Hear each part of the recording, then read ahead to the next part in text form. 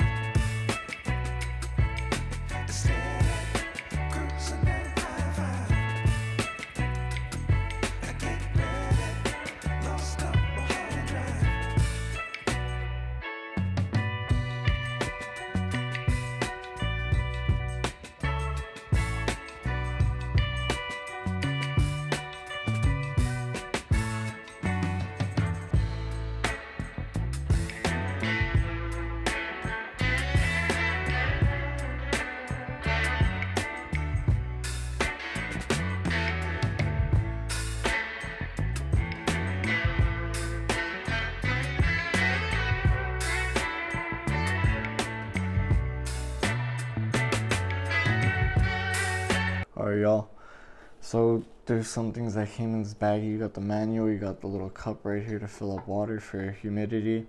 From some other people's videos I've seen in reviews, they say not to put too much water.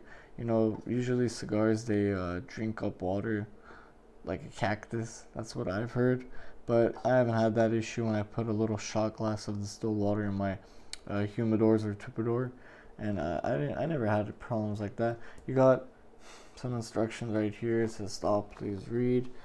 I'll just focus on that for you guys so you guys could read that. It's a little instruction. You could pause right there and then read that for yourself on your own time. Got other stuff right here too. I want to show you guys these papers before I go into the cons, because it's kind of more cons than it is pros for me. Look, I'm gonna be honest, I'm not gonna keep this humidor for a while or at all. I'm gonna go return it today. But the problem about this humidor, and honestly, look, if you're looking into getting this humidor and you're like, look, I want it because it has a lock, it's small and it's compact, sure, go for it.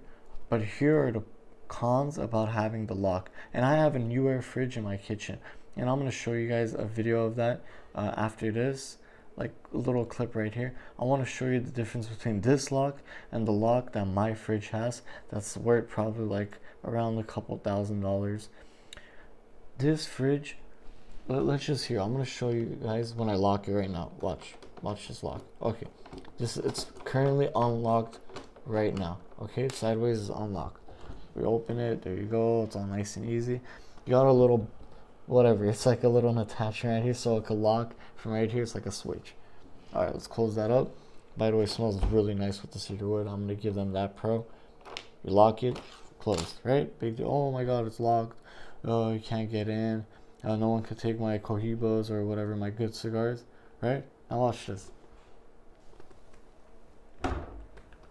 When I open it, there's like a gap. There's like a good gap right here. And if I'm like some criminal, like if anybody that has a brain, just put like a stick right here just to mess with you and leave it open and have the humidity going out and just to mess up your cigars. Let's say you're out of town and see it even stays open a little bit right there if you wanted to. You know, I don't know.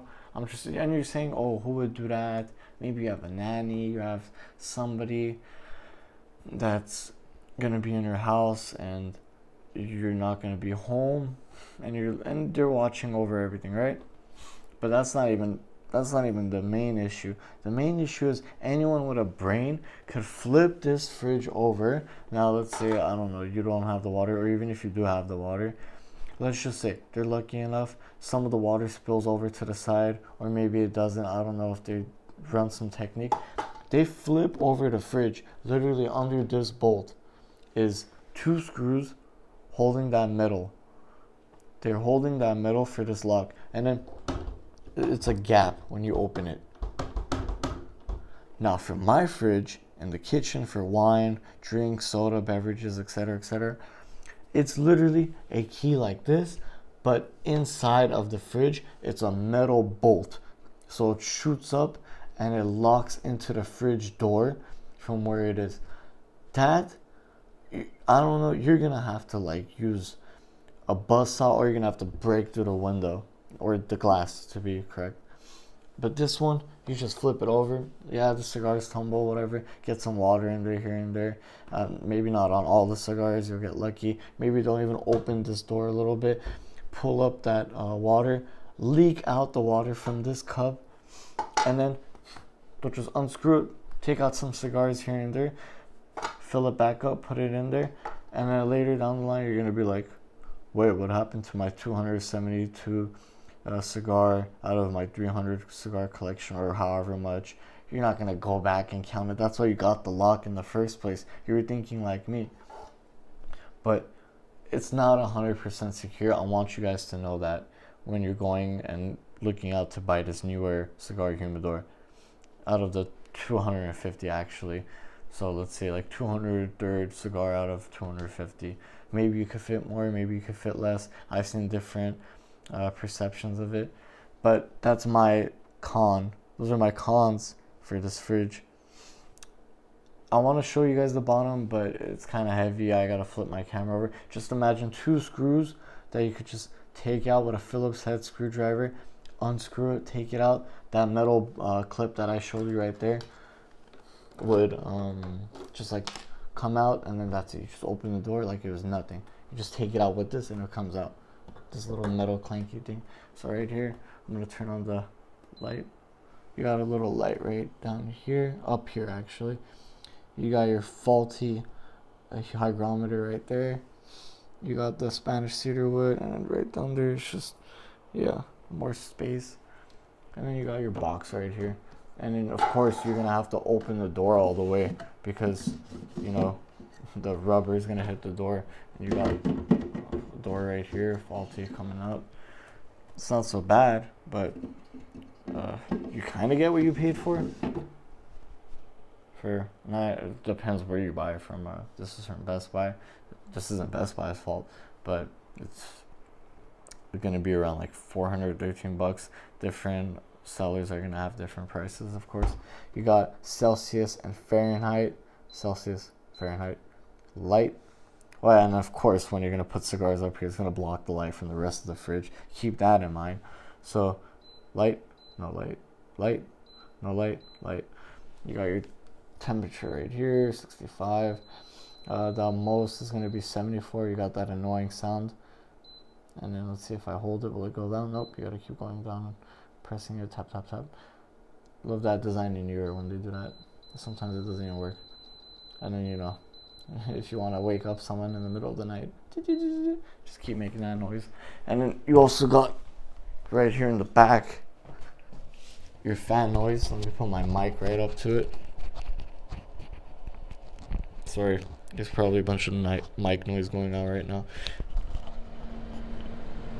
I don't know if you guys can hear the fan going on right now, but it's somewhat loud if you're a light sleeper. And then you're just gonna hear like a little air blowing from the vent of that fan for this fridge, you might be annoyed. I'm not sure. I could probably sleep through it, but I'm not sure when it does set for this fridge. Maybe it doesn't make the noise anymore. Maybe it goes down and it goes quiet. I'm not 100% sure. But let's just see. If I keep raising it. Come on, let's go up. Say like 65, 70. Maybe I'll stop making the fan noise, but not too sure. I wouldn't really be reliant on that. I think it would just keep cooling and going on. Honestly, if you're gonna go for this cigar humidor, go ahead, take your shot.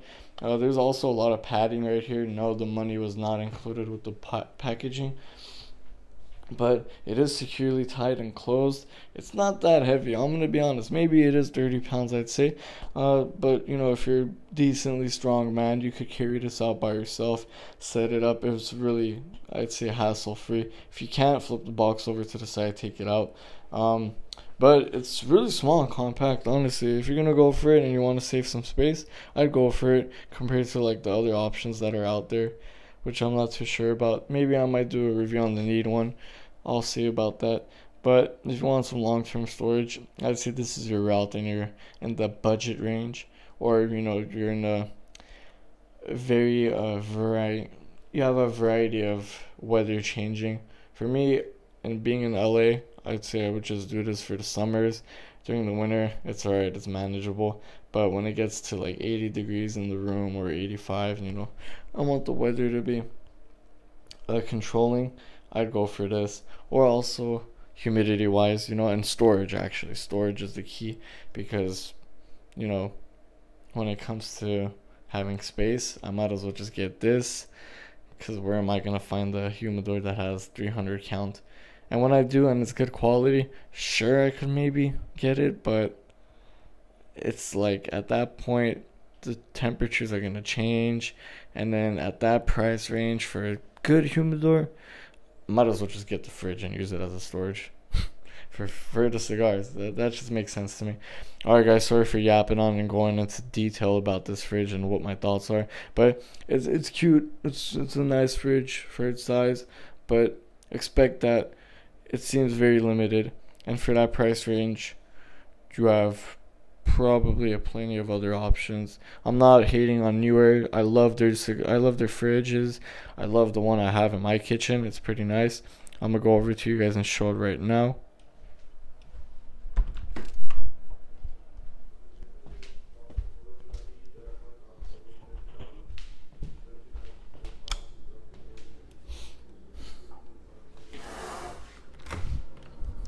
So here you go, right here you have the key bolt. There you insert the key, you have this lock that goes up, and then what happens is it bolts right here to the door.